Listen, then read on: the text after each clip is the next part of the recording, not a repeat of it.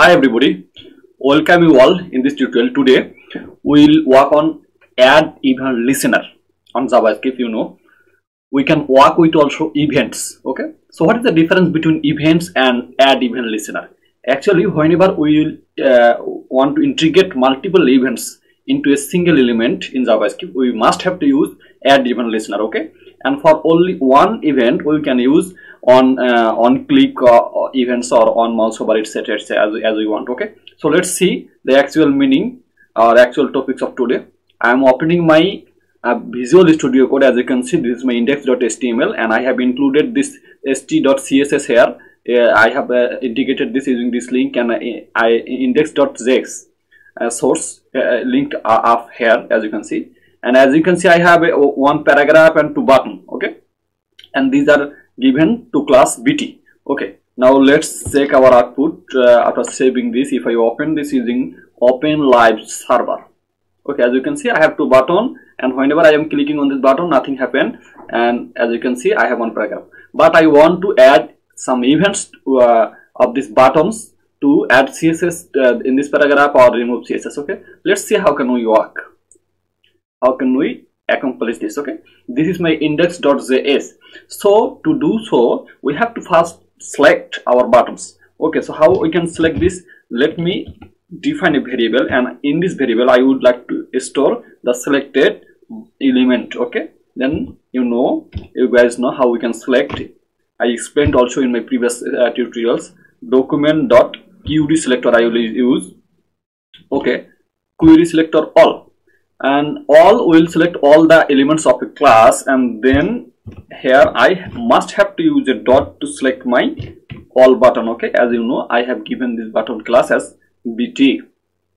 So, and now I have selected all this button here. Okay, so first work with one single button. Suppose I am selecting a single button, button 0, and then what will we do? We will add a event listener. Okay, this is event listener, and the syntax is we must have to use the double quotation, and in between double quotation we have to click the event click, and using a comma we can use there a anonymous or that means a nameless function or a named function. Okay, I am using a first I am using an anonymous function, that means function. Okay, this is my function, and here I will give a alert. Okay, initially I will like to give a alert. Let me check, is it working or not? Hi, let me check, is it working or not, and I'd like to use the command. Okay, if I save this, let me check it is working or not. If I click on this, okay, it is working. So finally I have selected this button add css here, and now we'll work on this paragraph, and then we can do also this piece of work we can do with the name function. Let me show this. Here I have to define a function, and I don't need to use any first bracket here. Okay, I don't need to use any first bracket here, and here regularly how we do this, we will define a function here my, and in this my function I will give this alert. Okay, I will give this alert. Hi there, TSERE there, and this is how we can do the same task here. As you can see, if I save this and if I go on my window, as you can see, it is working also. So this is there are a lot of way to do and to play with the named function and anonymous function. And then suppose I would like to add a css with my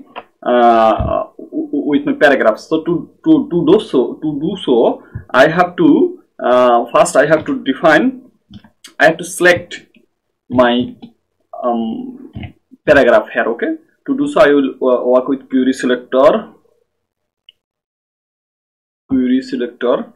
and not all. Actually I have only one paragraph, so I will select my query as it is a ID, so I will use hash here. Okay, and then I will add my css class. Okay, how you guys know how to add css class.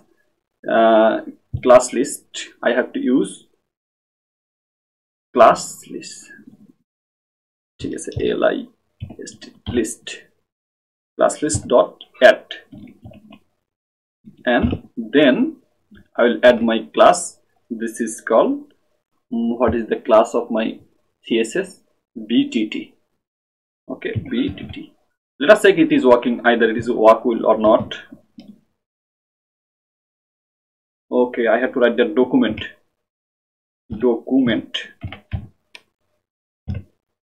Okay, and then there is no need to have any variable right now. Okay, I think this should work. Control save. If I save this and if I go on my window, it is working.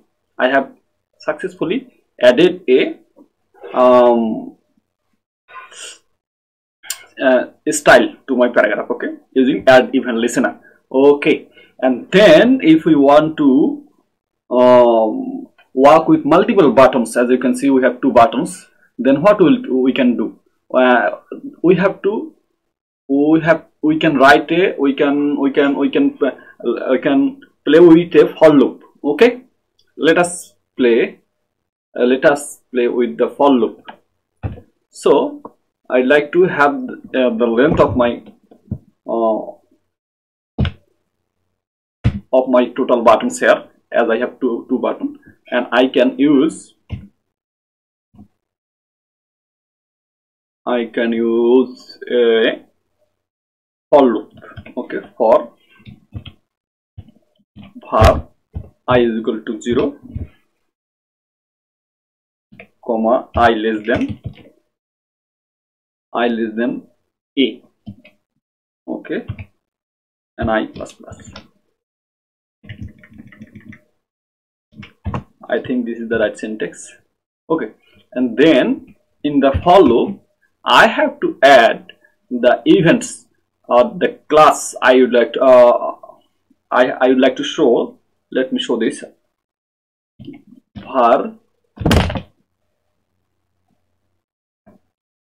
var t is equal to, I like to show this dot inner HTML. Okay,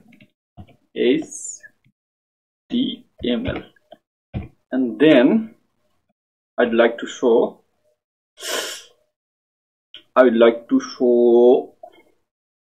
document dot write here t plus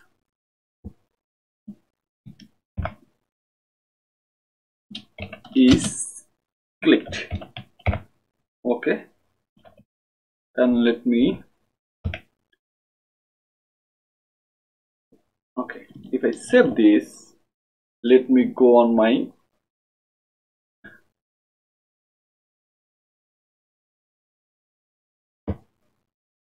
undefined click.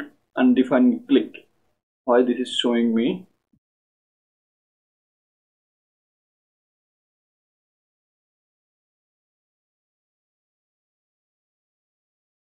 Actually I didn't define any, I didn't add any event listener. Okay, so to add event listener I have to select first var b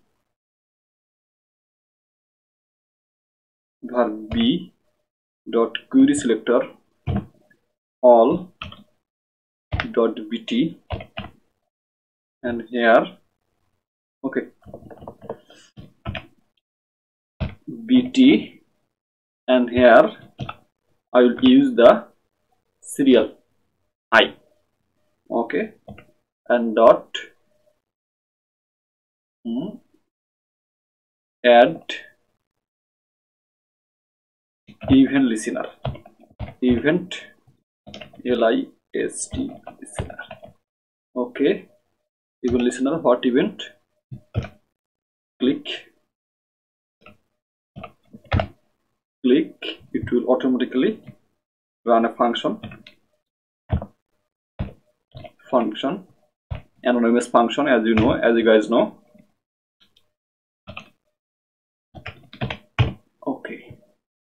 and here in this function I'll perform this piece of work. Okay, I think this is done.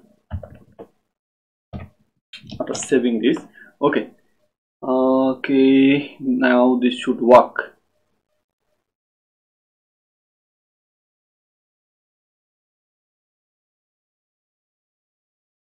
There is no need to any any variable document.query selector bt. Okay, if I save this, let me go on my window. If I click on this, add CSS is clicked. If I click on this, remove CSS is clicked. Okay, and then I would like to sense I'd like to sense the value of my paragraph. Okay, no problem. If I click this, if I make this button 1 and here button Ctrl Z, button 2, Ctrl save. If I go on here, we click on this, button 1 is clicked, and here we can see button 2 is clicked. So we have integrated multiple event in a multiple event using add event listener. Okay, now if I want to